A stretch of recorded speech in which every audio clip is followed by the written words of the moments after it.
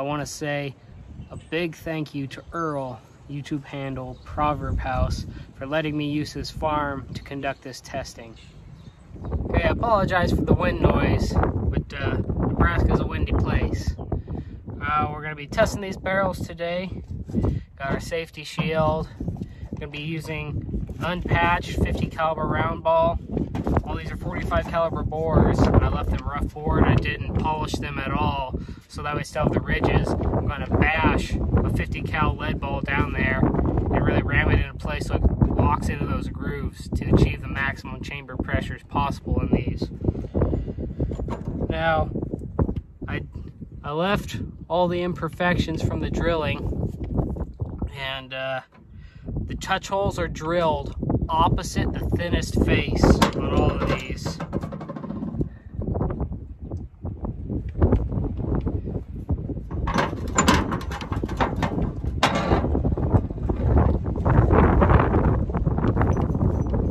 This one, really thin.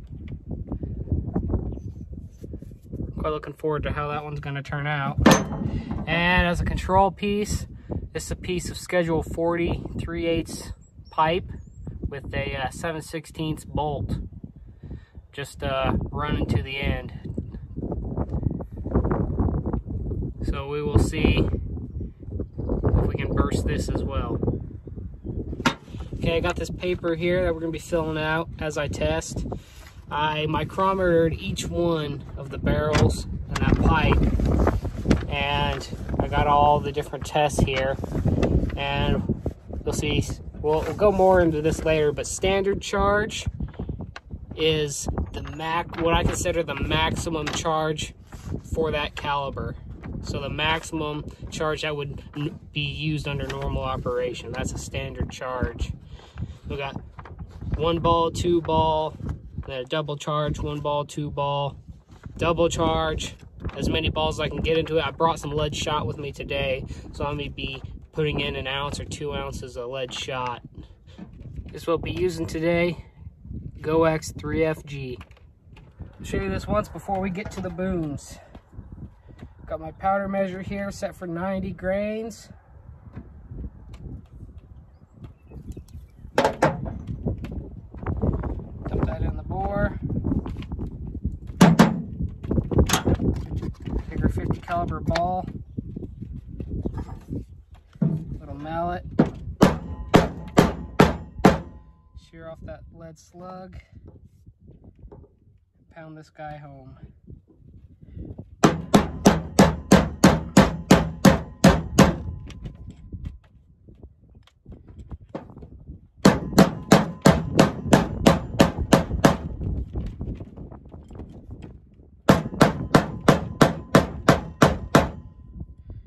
We have a very firmly seated ball.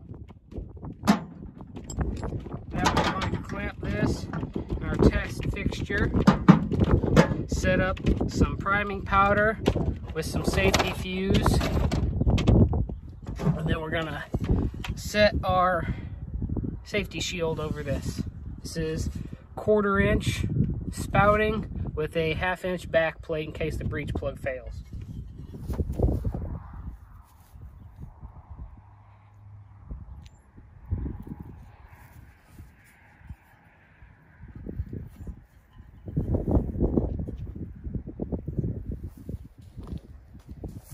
Pounds of lead shot.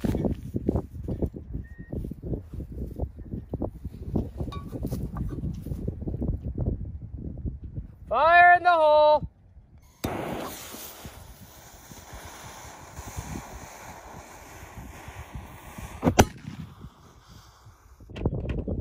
Here it is after the first test firing. We will take our micrometer to this and continue on. This is octagon barrel, double charge, and it's not quite a double charge. I was only able to get like 1.5 charge in it.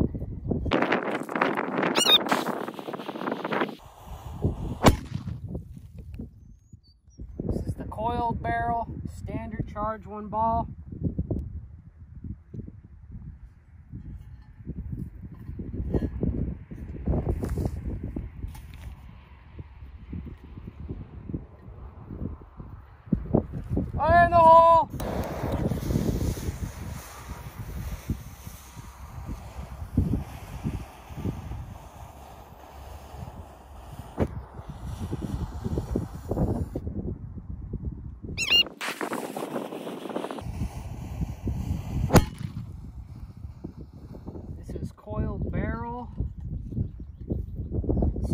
charge, 2 ball.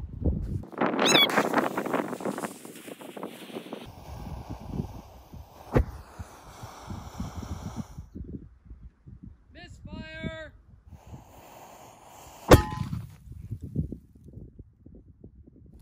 Hexagon barrel, standard charge, 1 ball.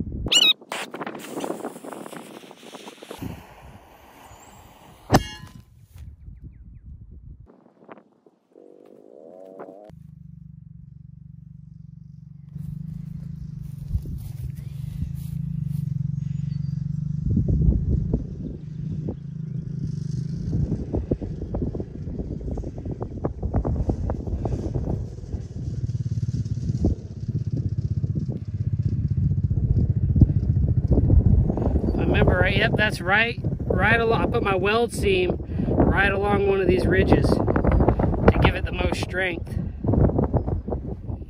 Round skinny barrel, the scalp method.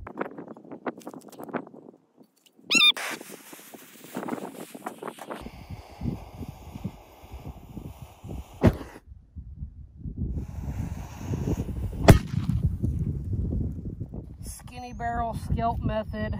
1 1/2 charge and 1 ball.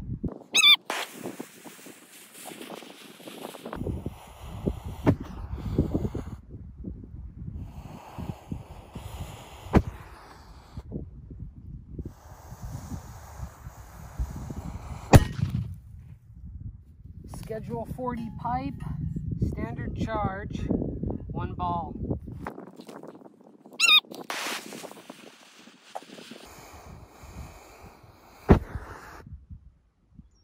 Misfire!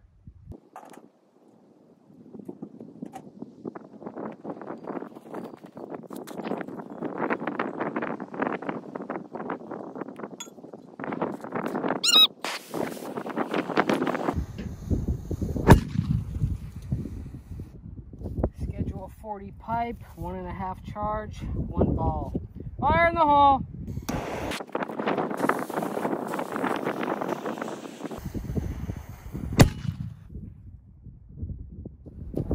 This one, octagon barrel, standard charge, double ball.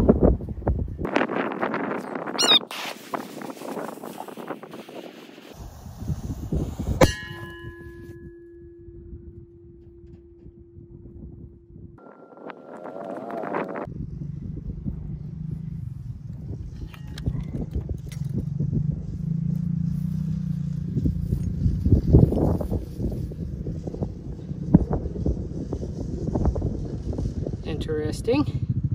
Okay, it's post-test analysis time, and I want to throw this out there first. These measurements I'm about to give you, the pre-test, everything was cold. When I measured them after they fired, the barrels were still warm. So I think the small gains in size post-firing is due to heat expansion and nothing else. Now we'll just go right down the list. This skinny barrel here, I have this laid out for standard charge and double charges full of balls. I wasn't able to conduct all that like I wanted to. I couldn't even get a double charge in any of these. The most I could get in and still cram my ball down was a charge and a half. But so the skinny barrel here, this was the scalp method, a flat bar turned to a C shape with 1/4 inch parent stock. Pre-testing, the maximum measurement I got was 0.8040 and the minimum measurement was 0.7550. Now all the measurements were taken about a 1/2 inch in front of the touch hole. So the standard charge with 1 ball. Now what I mean by standard charge is the standard the maximum charge that you would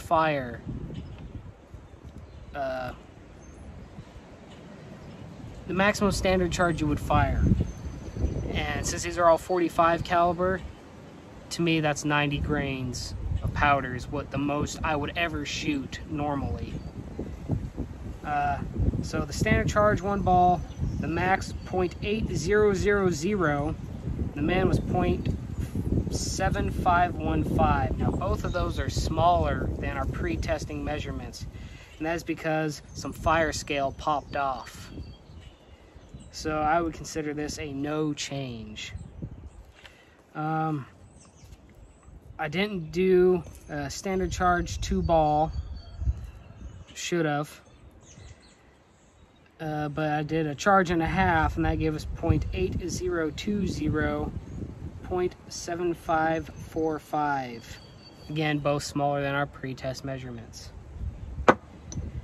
The hexagon barrel. Now this blew on just the standard charge 1 ball, 90 grains of 3F in 1 ball. This was also the scalp method, flat bar, made to a C and welded. But this was made with 3/8 parent stock, and I'd orientated the weld so it would fall on a point. So the weld would be in the thickest area. But I guess I didn't like this method. It didn't seem to weld up very good for me, and it shows. Oddly enough, it didn't split on the thinnest section. It split in the thickest section along my weld.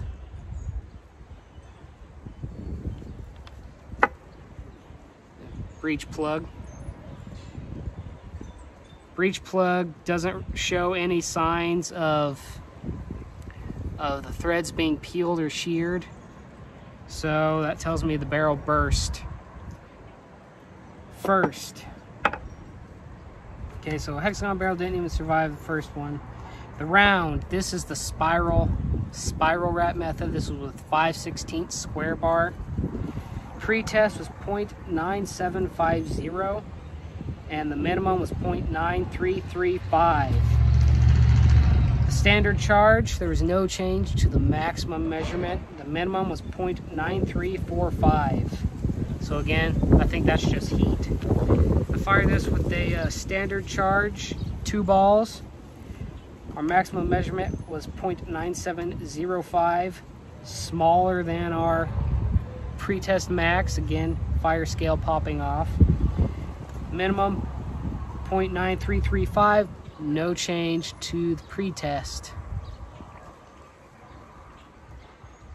Okay, let's see here. Octagon. So what's left of it. So pre-test maximum 1.0210. Minimum 0.9740. Standard charge 1 ball. Maximum, there is no change to the maximum outside measurement. The minimum, there is 0.9800. So again, heat made that minimal change. I then fired a double charge 1 ball out of it. No change to the maximum outside diameter. The minimum 0.9835. Now I believe that is a little bit of swelling. But again, it had already fired 1 round to that point, so it got even hotter, so that may have just been more heat. And at the end, I went back and fired a standard charge with 2 balls out of it, and that's when it split. Now the breech plug does show evidence of thread tear, and it split right along the 2 weld seams.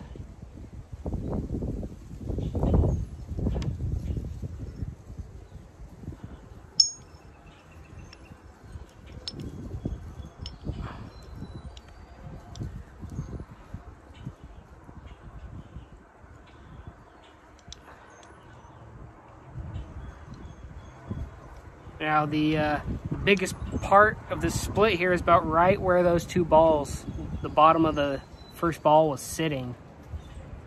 Okay, now our Schedule 40 pipe. This is 0.5455 maximum outside diameter, 0.5385 minimum outside diameter. And this Schedule 40 pipe, all I did was knock off the inside seam with a it's a 3/8 pipe. I didn't have a 3/8 bit. I had like a 21/64 or something like that, so I knocked off most of the internal seam. But standard charge of one ball, 0.5465, minimum 0.5380. So smaller than our minimum and a little over our maximum, so heat. I didn't fire a standard charge 2-ball out of it. I should have. Max after a 1.5 charge, 1 ball, 0.5485, 0.5370. At 0.5370 minimum, that's smaller than our pre-test. Don't know why. And at 0.5485, that's a little bigger than our pre-test, but again, I had fired 1 round previous.